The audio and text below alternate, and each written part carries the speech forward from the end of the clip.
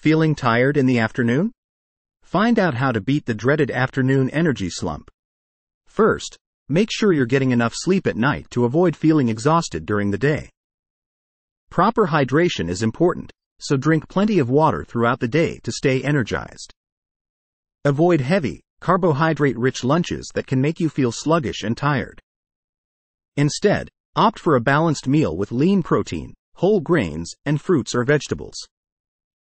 Snack on healthy foods like nuts, seeds, and low-sugar, high-fiber options to keep your energy levels up.